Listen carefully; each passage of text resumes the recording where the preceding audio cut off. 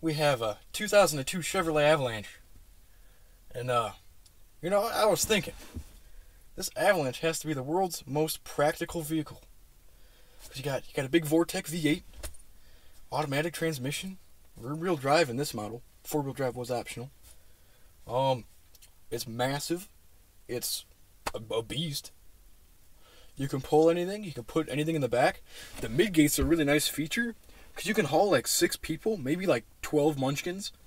And in the back, you close the mid-gate, you can pull like 30, maybe 40 Badgers. And if you want to like really party, you can drop the mid-gate and unleash the Badgers into the cab here. That would be fun. Maybe a little dangerous, but it'd be fun. Those Badgers are cool.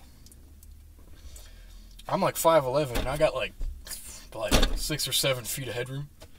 I mean, so if I was a cone head, I could probably still drive this car. It's big. It's really big. It's got a cool looking column shifter. Radio's nice. Big gauges. Very easy to read. I wear glasses, so my vision's not that great, and I can read everything, which is nice. It's just cool. I mean, it's got like, you think about it, like this seat's a big bench seat here. Check this out. Bench seat. It's like 2 couches. If there's like TVs in this thing, it could be a living room. If you want to pick a car to live in, this is the way to do it. This is the way to go. It really is.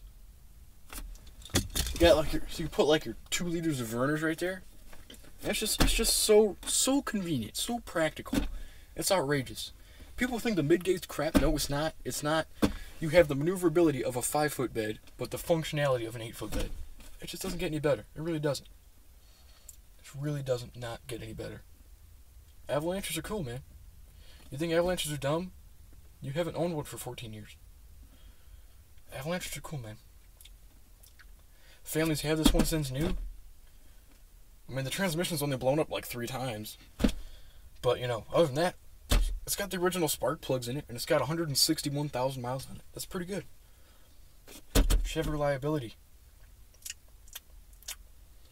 It's quite warm in here. I shut the door so there wouldn't be a whole lot of wind noise. But it's a little toasty now. A little sweaty. Might pass out. I'll see you guys next week. Don't diss on Avalanches because they're cool. Go buy one. Really quite affordable for what you get. They run forever. Cladding. You think cladding's dumb? It's not dumb. It doesn't rust. 161,000 miles later, it looks fine. A little faded, but it looks good. No rust. That's nice. It's really nice. I'll see you guys next week. Thank you. Captain ThirdGen.